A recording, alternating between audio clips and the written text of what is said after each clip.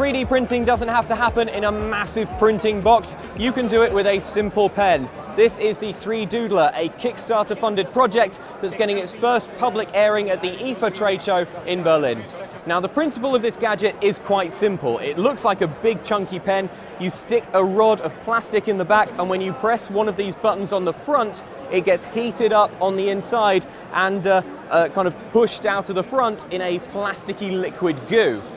That's when things get creative. After that, you use that hot plastic to sculpt tiny sculptures. We've seen some very impressive demonstrations here, like this Eiffel Tower model, but having a go myself, it does feel quite simple to create fun little 3D doodles. I imagine with a bit more practice, you could create something very, very cool.